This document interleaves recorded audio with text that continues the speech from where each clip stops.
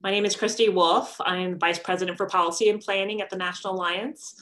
And we're really glad to have you here online with us today to talk about the American Rescue Plan Act. It was signed into law last week, and it's $1.9 trillion of aid for our country and an historic investment in education.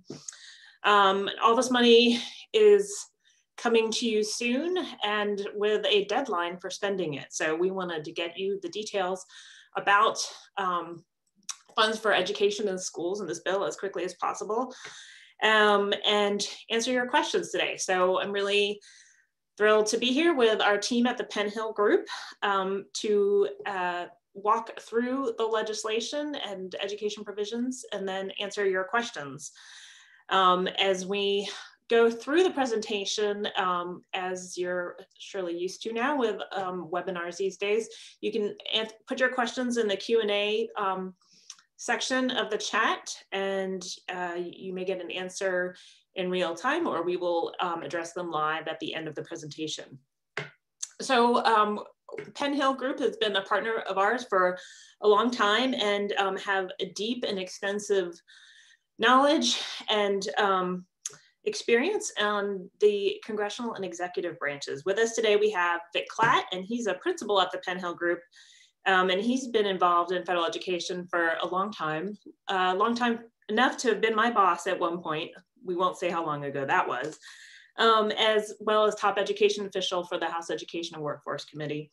Also, we have Lindsay Fryer, who's a senior vice president at the Penn Hill Group with extensive experience on Capitol Hill, working for Chairman Alexander in the Senate Help Committee and on the Education and Workforce Committee.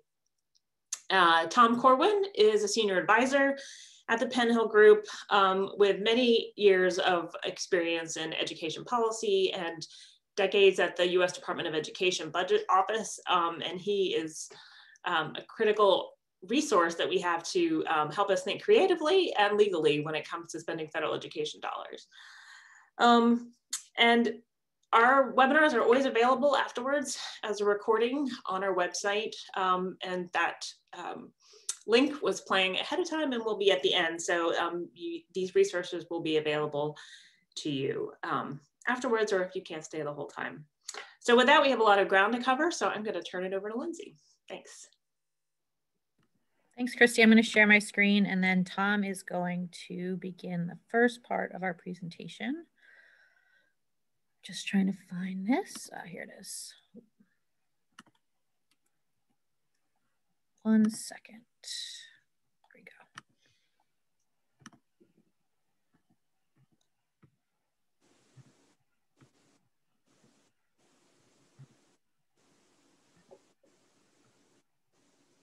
go. Here it is. Sorry about that. Please slide. Ready to go? 1 second, I just want to start it from the beginning. All right.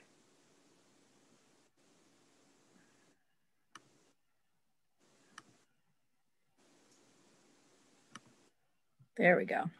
Okay. Here we go, Tom. Okay, thank you, Lindsay, and thank you to Christy and the Alliance for inviting us today. We're going to walk through, for the most part, the new funding that the Congress has just passed and President Biden has just signed for the Recovery Act. But let's start out first by putting it in context. The Congress actually passed three pieces of, as you probably know, three pieces of COVID relief legislation in the last year, providing an unprecedented amount of resources to schools and other entities for dealing with the pandemic and its implications.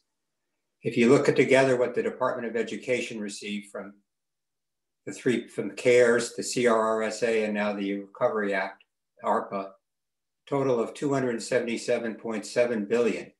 Quite a lot of money. By comparison, the regular fiscal year 2021 regular appropriation for discretionary programs in the department, everything in K-12, higher ed, some of the student aid dollars, research and statistics, and everything else they get was about $73 billion.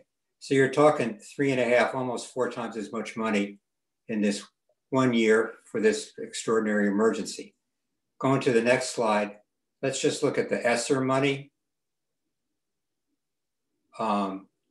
which is the Elementary and Secondary School Emergency Relief Fund, which I think sure you're somewhat aware of. You put the three together, 189 billion.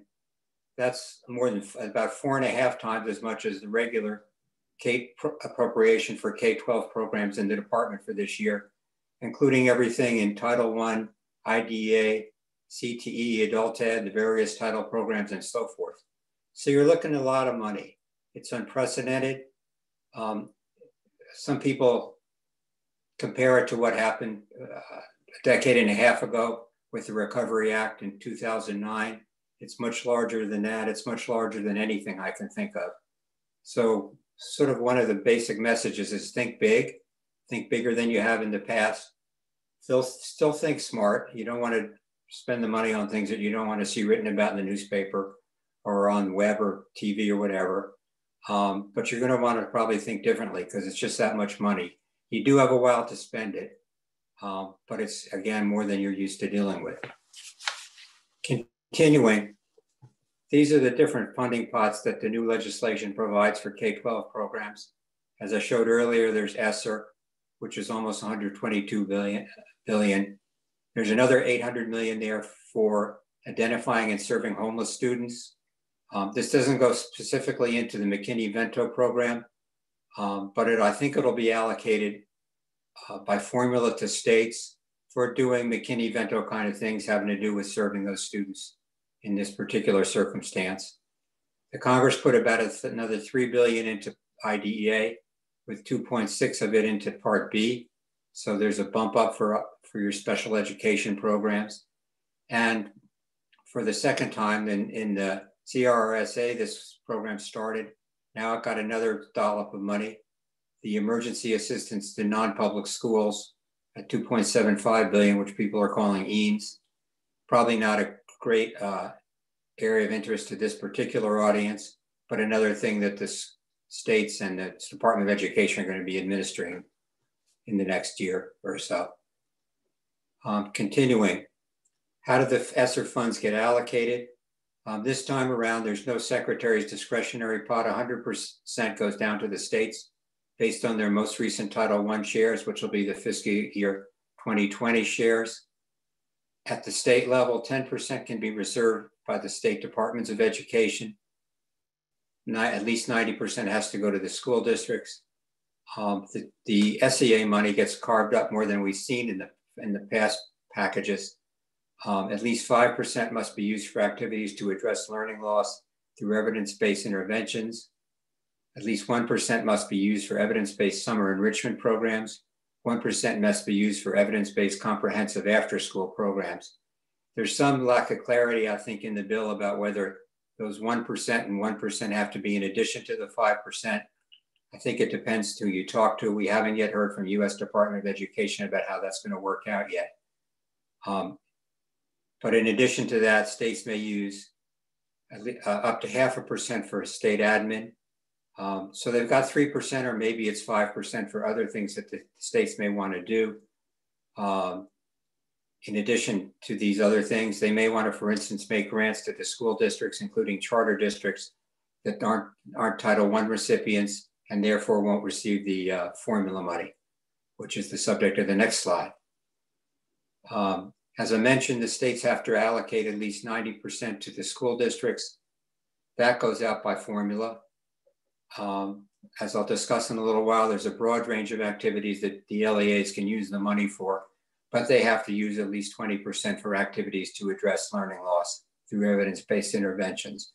This is kind of the new theme of this third round of the legislation, a major focus on remediating learning loss that so many of the students have experienced during the shutdown period.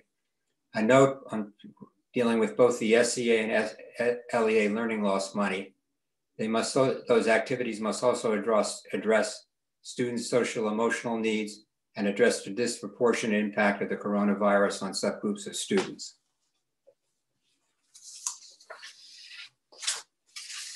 What are the allowable uses of funds?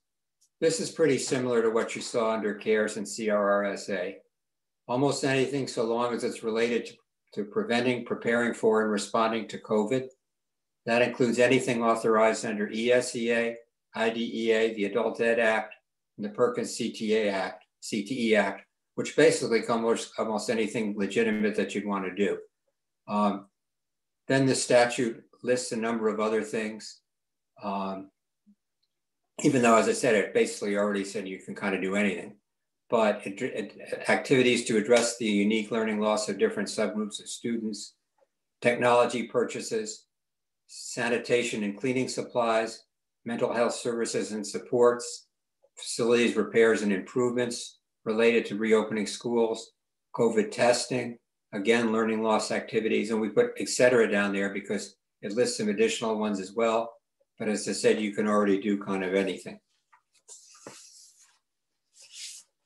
A new element this time is that in order to receive the funds, each school district must develop and make publicly available on its website, and not less than 30 days after receiving its allocation, a plan for the safe return to in-person instruction and continuity of services.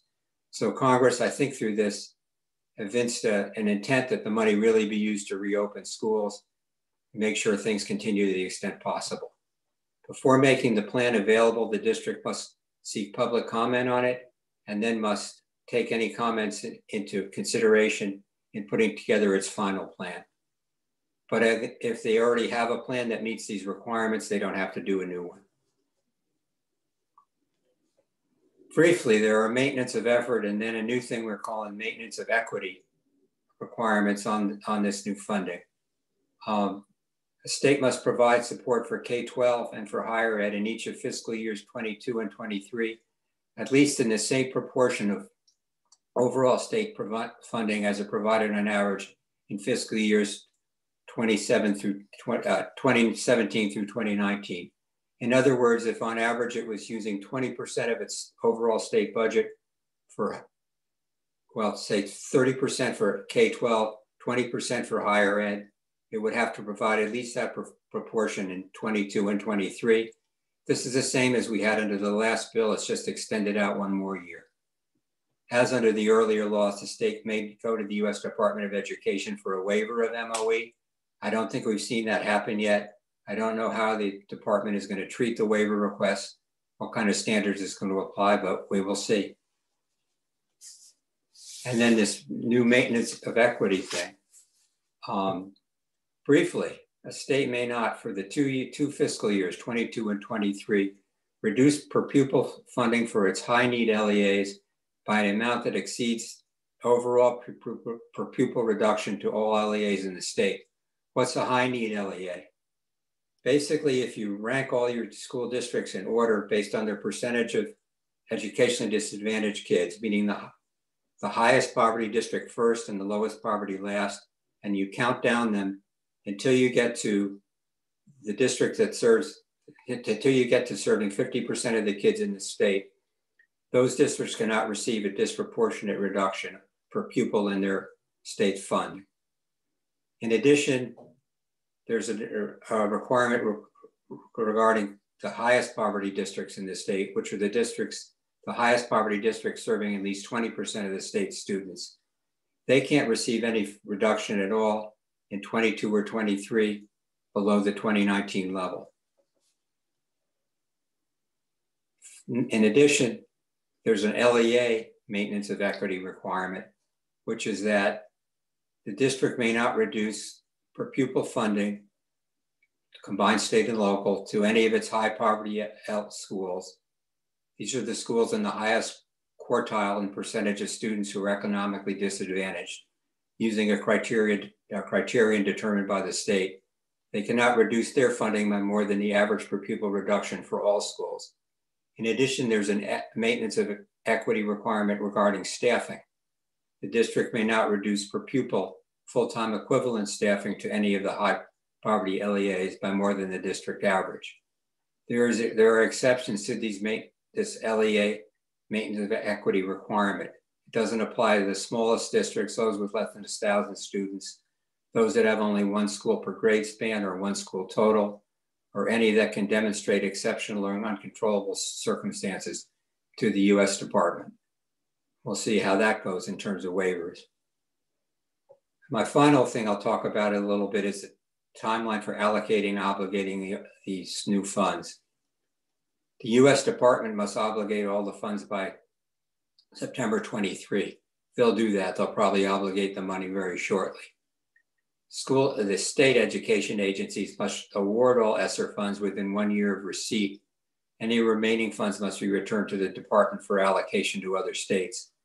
By award, they mean make the allocations to LEAs, make allocations or grants through the SEA set aside, basically obligate the money at the state level.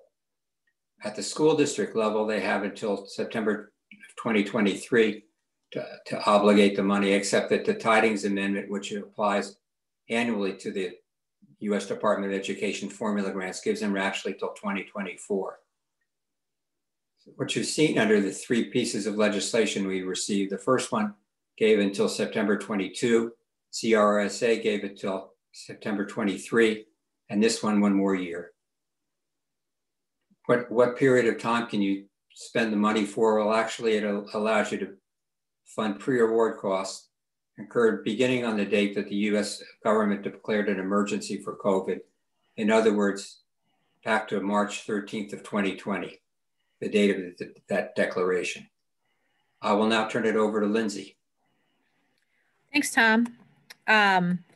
In terms of other things that we're going to talk about, just to that point, actually, we just saw Secretary Cardona a little bit ago say that the ESSER money to states would be out this month. So they're moving pretty quickly to get this money out the door. I just wanted to add on to that since we just heard that. There's also additional money for things that I know are very important to school districts like emergency connectivity and broadband. The legislation provides $7.2 billion to support schools and libraries within the same eligibility as the E-rate program to be able to purchase connected devices such as laptops or tablets or Wi-Fi hotspots or connected devices to provide directly to families for use to get online during this emergency. The way that the program will work, the FCC, is going to put out regulations within 60 days to figure out specifically how this would work, but it's supposed to be a reimbursement program that districts, schools, and libraries will be reimbursed for the funds that they upfront to buy these devices, up to 100%, subject to a cap that the FCC could determine as reasonable. In addition to this, there's also $10 billion provided to states through to state governors through the State and Local Relief Fund that could be for capital projects such as broadband to deal with education, healthcare, and workplace issues. So there's another opportunity if the state so decides to pursue additional broadband access for schools. We wanted to talk a little bit also about the common uses of funds that some people have been asking about. One that we get all the time is, can COVID funds be used for additional staff pay and compensation? Tom touched broadly on that. Almost anything is really allowed under this legislation. We'll talk a little bit about strategy in determining how to use your funds. But for this, we just wanted to note that the original guidance for ESSER 1 and 2 noted that generally funds should not be used for bonuses, merit pay, or similar expenditures unless directly related to COVID.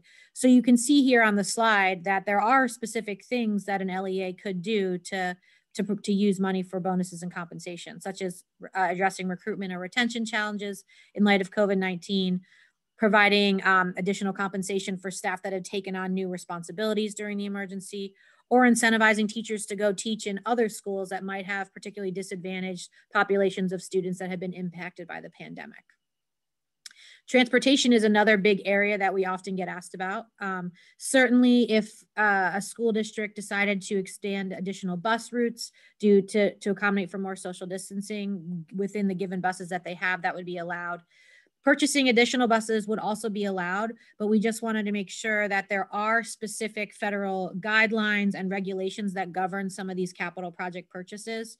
And in particular, these purchases would need to, the LEAs would need to receive approval from the state, and then the state would have to receive approval from the department for this purchase to occur, following federal equipment management rules, but it certainly would be allowed, just there'd be another layer of approval needed.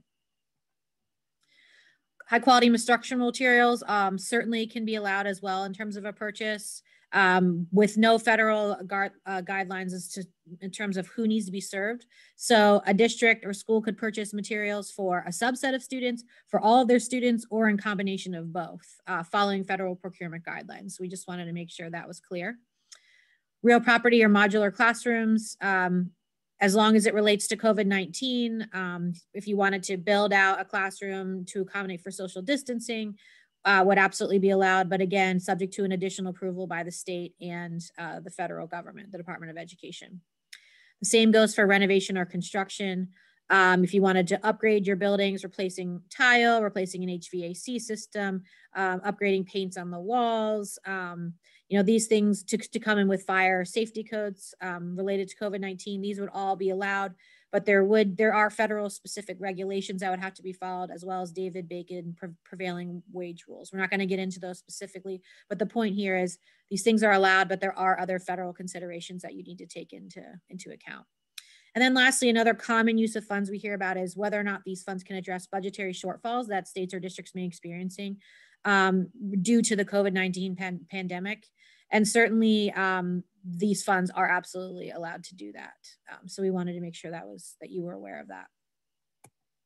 So in terms of how to spend these funds, you know, as Tom mentioned, this is a ton of money. It's more than education has ever seen in terms of federal dollars. So there should be some guiding questions to think about when you're planning for how to use this money. And here's 5 key examples. First and foremost, all the money per the statute has to be used to prepare, prevent for, and respond to COVID-19. So when you're thinking about the framing here, can there be a justification for the use you're choosing that relates to the pandemic? The second is, you might want to consider is, does this directly support parent, teacher, or student needs? You know, this money is meant to help schools reopen, ultimately to get kids back on track for learning. So we want to make sure that any expenses that you're thinking about using the money for directly relate to the needs of the constituents, if you will, of your schools. Is there data to support effectiveness of these use of funds? You know, some of the programs in particular that Tom talked about, the after school set aside, the summer enrichment set aside, the learning loss set aside, do call for an evidence base behind them. Not all of the uses of funds have to have an evidence base, but if we want to show impact of these dollars down the road, it might be a good consideration to say, is the thing that I'm looking to support with these dollars have an evidence base behind it, or something that we think could justify an impact in the future? Are there additional approvals needed to do this activity, and is it allowed? You know, as we mentioned, almost anything is allowed, but if you saw in the previous slides, if you want to do things like buy a bus for transportation, or, you know, could do construction or renovation projects, there is an additional level of approval needed to do that. It's not that that can't be done, but just think about in terms of spend down timeline, when you might want to start these projects to make sure that you're meeting timelines. And then another really important thing, particularly for charter schools, which is Vic will touch on later, is what would the headline be if it got out what you were going to use your funds for? You know, these funds will need to be tracked. The department's going to put out additional guidance about how to track expenditures. And as those things become public, is your storyline, is your school leader comfortable with what your critics and supporters might say about how you're spending the money, as there's additional oversight down the road that might come with these dollars? Other things to consider: make sure there's no conflicts of interest in the contracts and the providers that you're picking. You know, that's something that will probably be under scrutiny. Lack of transparency. How easy would it be to track these dollars when you have to report them and justify the use? Additional layer of support we talked about. And, you know, again, charters may be under some scrutiny as we go and do some oversight some of these dollars. So make sure that you can justify the use of your funds as it relates to COVID-19. And then just a couple of additional thoughts about planning. So a good strategy to think about in terms of showing impact is it's probably good to get some money out the door initially to show that these funds were needed and justify that, you know, the large amount of dollars that Congress has provided. So urgent immediate uses such as safety upgrades to your school or PPP, or retaining staff to make sure that kids can come back in person, immediate triage for learning loss. Those are all things that immediately you can spend down while still thinking about comprehensive planning for the future. And then also, I think your school, once the Department of Ed guidance comes out, is going to think about how you track how you're using this money and measure broader impact overall, because it will be important to show this down the road. But specifically, you know, you can use this money to, like, as things change over time and you want to change the direction of your money, by collecting data and having a system for measuring impact, you'll know, you know, where changes need to be made. Then the last point here is, you know, as Tom mentioned, there's, you know, you have a while to spend down this money.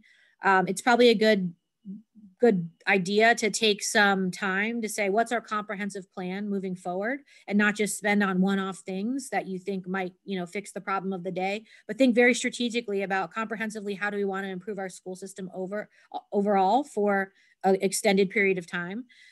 Some things like, you know, we know that learning loss and social emotional needs of kids are going to take some time. So those should probably be in that planning, but specifically keeping in mind that, you know, at some point, this federal money is going to stop flowing. There will be a federal funding cliff. So making sure that the activities that you're choosing have some type of long-term sustainability, and they can be maintained when the federal funding is gone.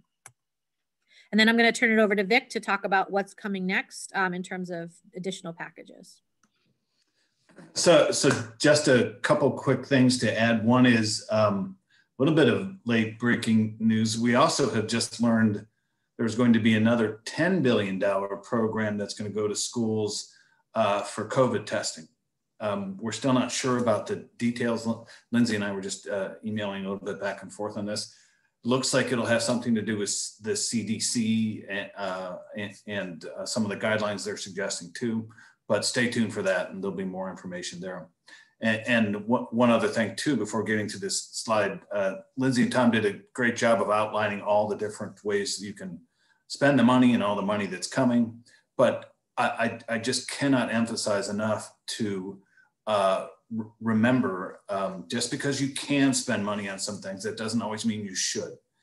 Charter schools are always under extra scrutiny, as you guys know even better than us, and just, you know, be very careful. It doesn't mean you shouldn't push the envelope and shouldn't do things that you've been planning to do, but just be very careful and remember about the extra scrutiny that charters will be under as you go forward and deal with all this incoming money. So we've outlined all the different things that are all the different programs and funding sources that are on the way. And just so you know, there could be more. And that's what this slide is all about. It's quite possible a little bit later on in the year, potentially beginning in a couple months and probably taking into the fall. The legislative process will probably go into the fall. There could be another reconciliation bill. And some of the figures they're talking about right now could be even higher than this last reconciliation bill, as much as maybe $3 or $4 trillion could be in this next package. And some of the possible funding uses of funds under this next reconciliation bill include some of the items on the list that you see before you.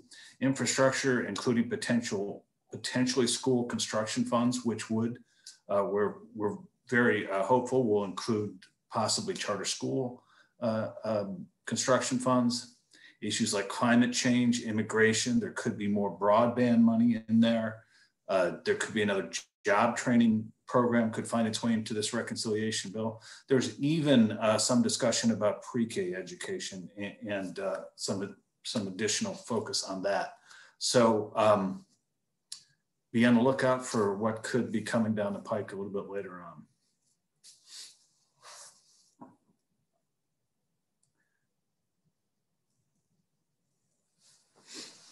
And Christy, I think we're going to turn it over to you. Thanks, Lindsay. I'm going to just talk a little bit about some additional considerations for charter schools and accessing funds, and how charter schools should benefit based on the enrollment share of students that we educate across public schools nationwide. So just looking at the proportion of students and students in poverty, we estimate that if charters were to get their equitable share, regardless of their LEA status, 7 billion of these ESSER funds should be going to charter school students. We've heard, we've got mixed information from the last 2 tranches of funding under ESSER. It certainly seems to be working better if you're your own charter LEA in terms of the transparent process and the money that you're getting. it also seems to be less than transparent if you're a district authorized charter and the funds that you're getting and whether or not they're being shared equitably. What we are encouraging you all to consider, especially if you're not an LEA charter, and given the magnitude of funding that's coming down to districts, is to leverage some of the newer reporting requirements on ESSER to push districts to be as transparent as possible, to get as much input as possible from its partners and how they're going to use their funds. In particular, in the area of the 20% requirement for districts to set aside or to direct funds for learning loss activities. If you're a district authorized charter, you may not want to participate in those district-wide activities or in the same way as what the district is thinking of. That seems like a particular portion of the funding that, depending on your district situation, you may want to lobby for control over that funding as well, as opposed to getting the services or however they also choose to use the funding. There's a significant amount of money at the state level, the 10% reservation that is designated for different purposes. So that could create opportunities for partnerships with other nonprofit organizations to apply for those fundings, to lobby upfront for where those funds should be directed. There you could have a program already, say for supporting your high school students applying and getting into college. Maybe that's a model that your district may have already been interested in. So maybe there's a partnership opportunity there. So I think given the lack of scarcity of funds right now, maybe it will warm up relationships and opportunities that may otherwise not have been there. It's also important for you to know whether you're if you're a charter school within a district or a charter LEA, if you're in the top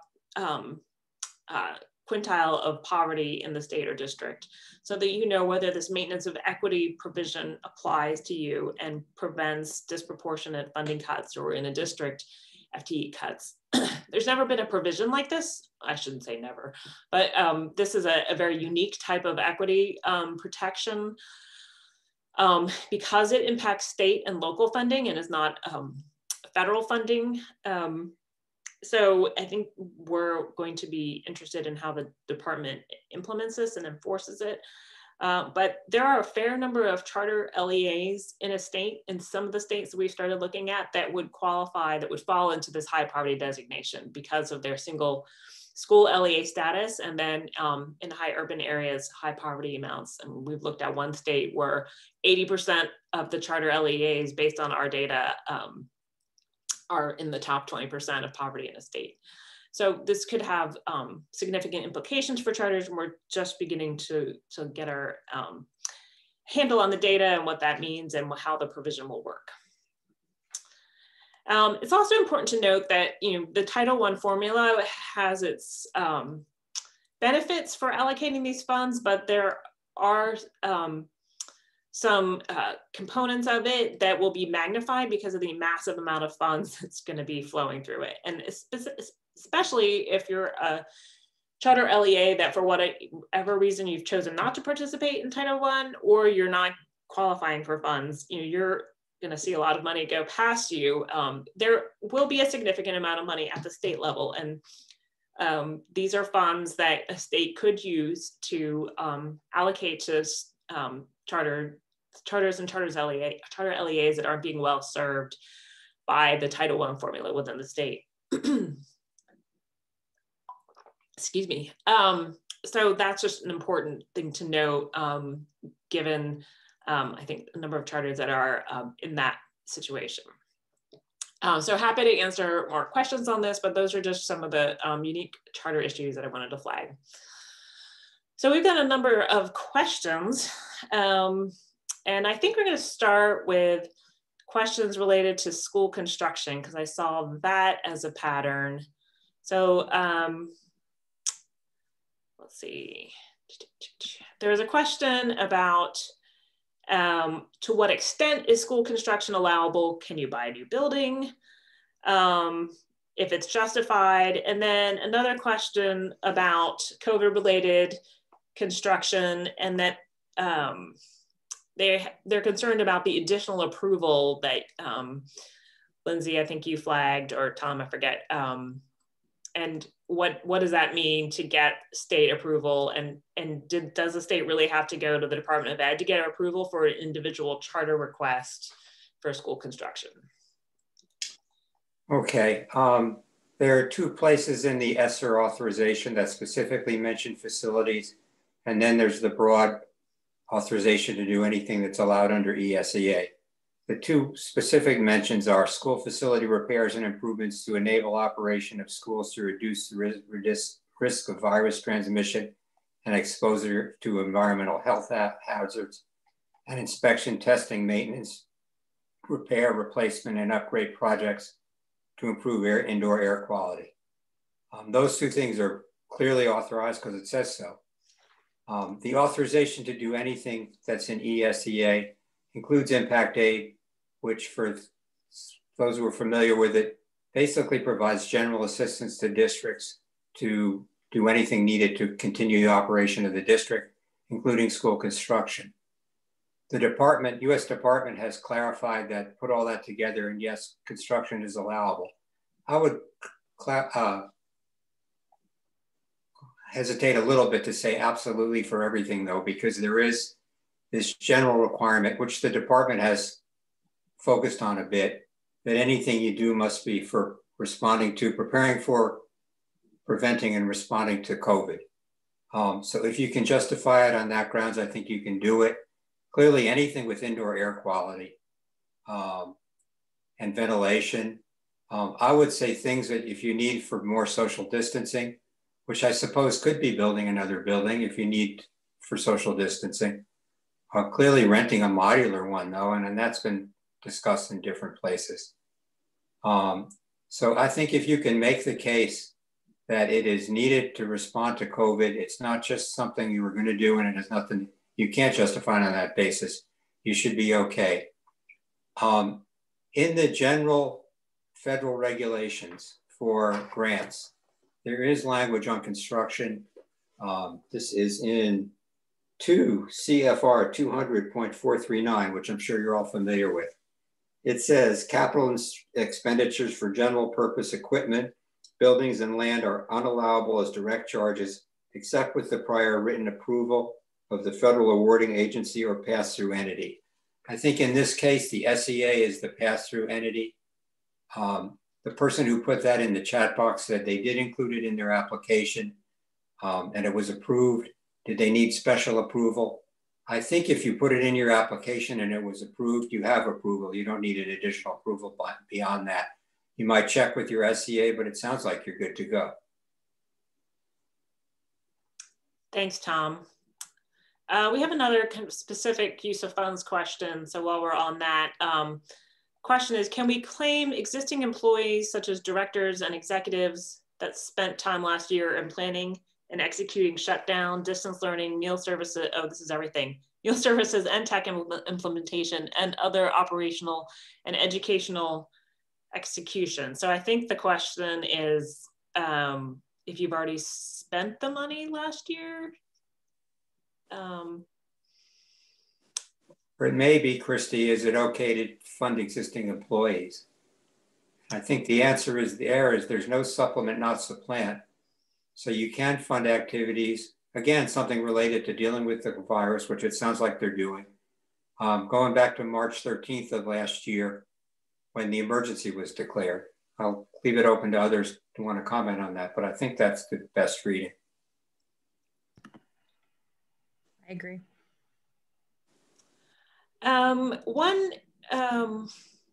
Let's see. We have a couple questions on timeline as well. I know we talked about the availability of the funds and the different allocations under ESSER, and it sounds like funds under ESSER III will start flowing, you said next month, right? But they said even as early as in the next month, so within a month. Yeah. And it sounds like a lot of states are just getting ESSER II funds out the door. So it seems, at least it seems to me thus far, that this is really a planning exercise for the summer or school year following. Do you all have any thoughts on that? I mean, I think we've, you know, that certainly could be the case for some areas. I think it's very contingent upon your local context. Like if some schools are open now and you have immediate needs, like they might start spending some of these funds, even ESSER 1 or 2 or even 3 now. There could be summer activities though that, you know, warrant some use of these funds as well if you know, you want to start addressing learning loss then. So I think the strategy depends on what you guys think your needs are. And like, you know, I think what we are trying to stress is a comprehensive plan is best rather than like one off here, one off there, because then, you know, when you hit a fiscal cliff in a couple of years and you won't have more money, you want to make sure that what you've chosen to do is sustainable. But certainly it could be that you don't use any of the funds this year and completely leave them for next year. That's definitely a possibility. Okay, thanks. We have an IDEA related question on, I guess with additional funding, how what the impact will be for MOE at the local level.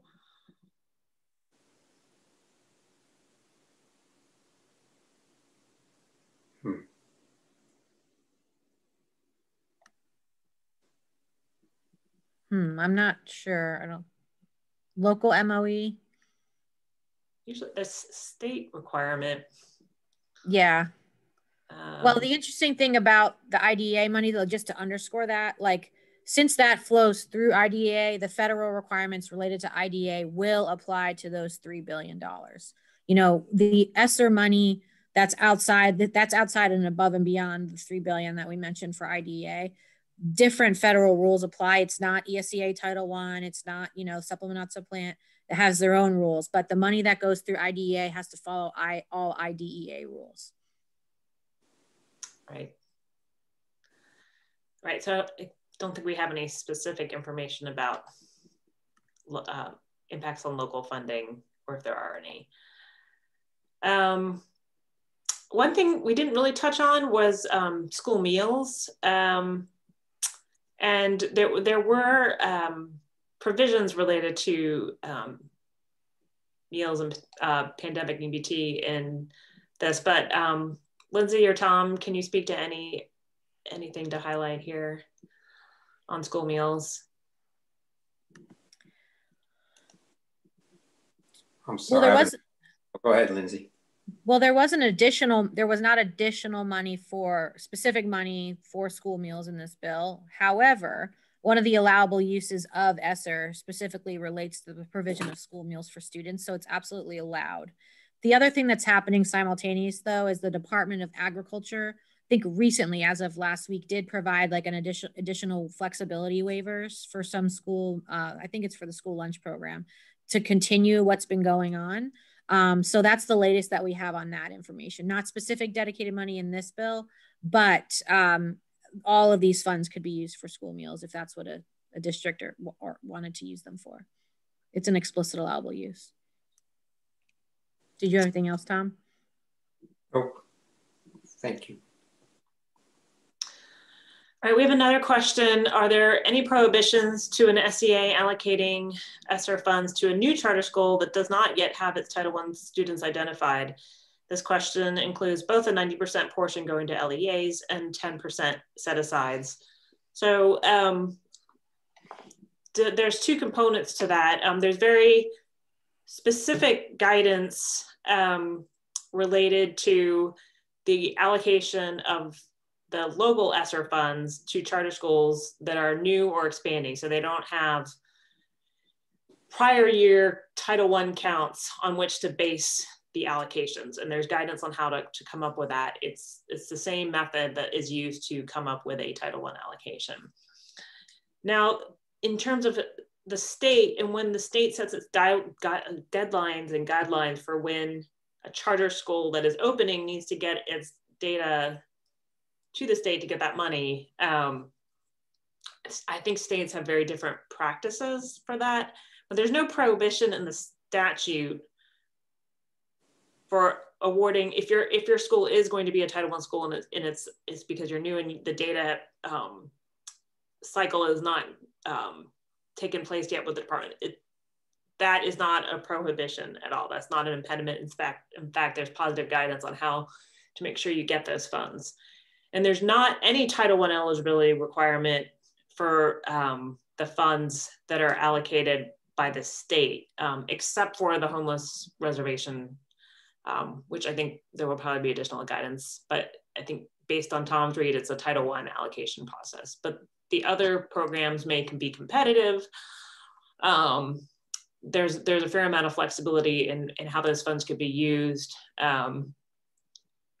It'd be interesting to see if any of the flexibility we've seen in the use of the governor's funds, the GEAR funds that were in ESSER, the first two COVID bills. Tennessee awarded grants directly to charter schools for replication and expansion to expand their capacity. Some of that could be done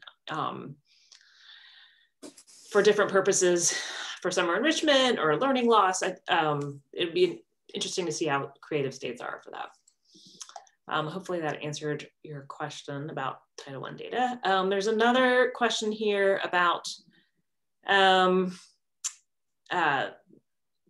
E-rate program and whether anyone can speak generally about charters' experiences applying and receiving funds under the program.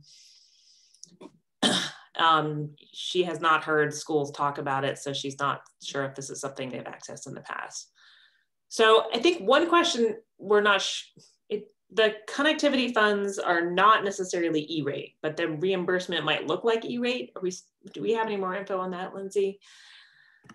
So the title of the program says like money through E-rate to support, but it's not going to be E-rate as we know it, to your point. I mentioned that within 60 days, the FCC is going to regulate what this program looks like. The biggest thing is that it uses E-rate eligibility. So those entities that are eligible for E-rate right now will be eligible for this money. But I think we need to wait and see the specifics of how it will go out, except we know it will be for reimbursements. I don't have any specific knowledge of how charters have accessed it in the past, but I'm sure they have, probably through an LEA. But schools directly, I believe, are eligible to apply. I just don't have that particular knowledge. So that'd be something we could look into.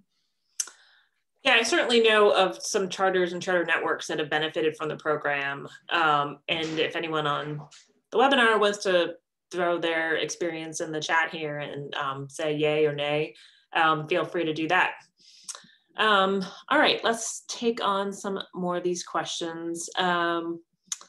There is an earlier question about how this funding might impact Title I funding for this year, I guess, in discretionary appropriations, if we're likely to see an increase or not. Let's see, in terms of Title I funding for FY22, will they be comparable to FY21 or larger? I guess that's a big question. Vic, any thoughts on? Well, we don't have a answer to that, but I think we're all assuming that the Biden administration is going to request an increase in Title I funding in their budget, which we're now hearing is likely to be out in May or June. And most of the Democrats who now control Congress have talked about increases as well. So, I mean, I think we've got a pretty good shot at a decent sized increase.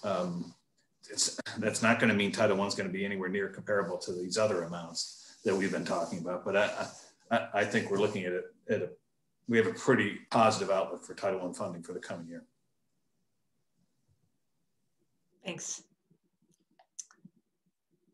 All right, so we have another question. Districts follow rules making charters purchase materials, supplies, and then show receipts for purchases before funds are given to the schools. Any chance this is being looked at to amend for this money? Charters may not have the money on hand to buy such items. So funds being allocated not up front, but on a reimbursement basis. I have heard another anecdote like this. This is more traditionally how, say, CSP funds would be awarded, but Tom, Lindsay, any thoughts about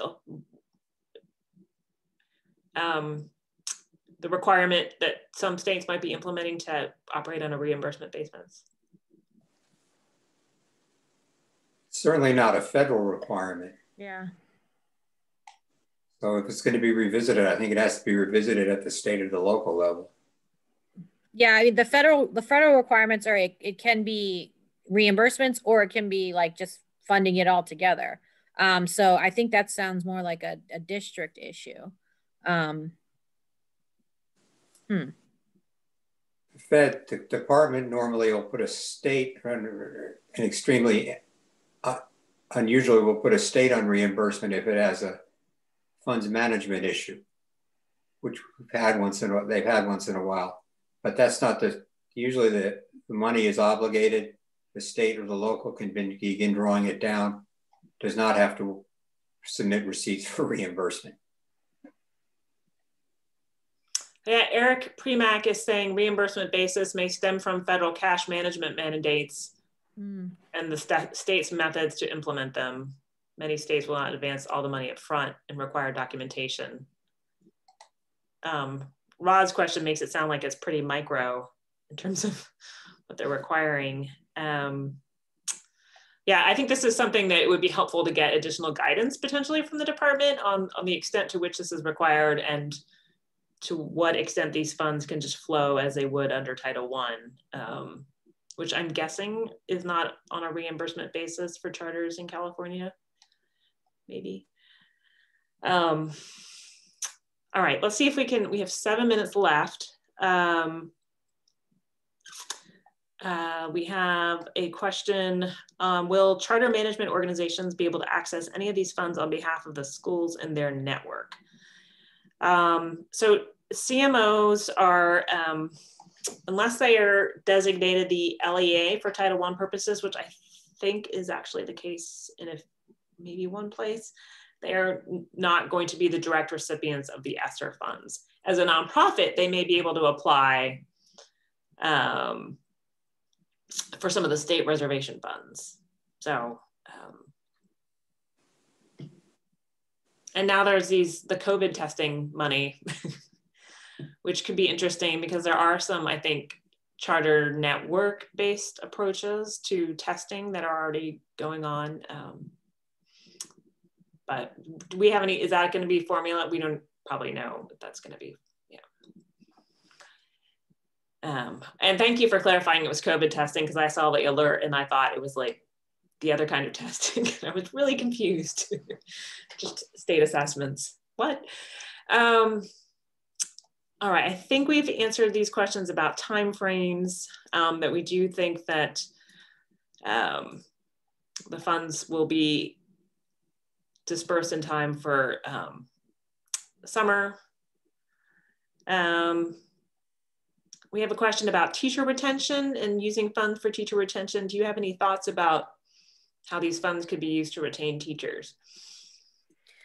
Well, it probably could just support whatever a district currently does to address these. But I'm thinking, you know, a lot of teachers were nervous to come back to school because of COVID. You know, and staff of course need to be in school if kids are going to go back to school. So maybe it's providing like bonuses, like to get people to come back as part of a broader, like helping staff like deal with recovery effort. So that's one example. But I mean, you know, a lot of districts have their own retention plans for teachers, recruitment and retention. So it could supplement what's already underway. And particularly if there's anything unique that you want to do in terms of COVID, that could also be supported. Thanks, Lindsay. All right, we have a question here from Corey. If the money under ESSER II, which still has not been allocated in New York, and ARPA is still being allocated this year, will it be based on enrollment for 20 to 21 versus 21, 22, I guess? And how will this impact new charters opening next year? Actually, go ahead, Tom. Good question. Yeah. I think we don't know yet. Yeah. But the districts, the states won't know their fiscal year 21 or 21-22 Title I allocations until June, or maybe even a little later. I would have expected the districts to allocate this ESSER III money before then, but if they don't, then it will no longer be the most recent Title I shares. So it might actually flip to the next year. It's probably something that they'll have to issue guidance. I think they're going to have to issue the guidance re-up the guidance they did for new and expanding charter schools that gets to those adjusted allocations too. But thanks for asking that, Corey. All right, we are almost at time. Just real quick, one of the funds that disappeared in this tranche was gear. Do you guys know any intel on why we don't have any funds for the governors this time, given how much was in there? I do, because the governors are getting $340 billion. So the justification was that gear probably wasn't necessary. Additionally, there was, given that this is a Democrat-only bill, some states did opt to use gear for some school choice initiatives in the past. And the Democrats did not like that. So I think, the politics around gear coupled with the $340 billion that governors are getting kind of left no support for the program from their thoughts. Thanks, Lindsay.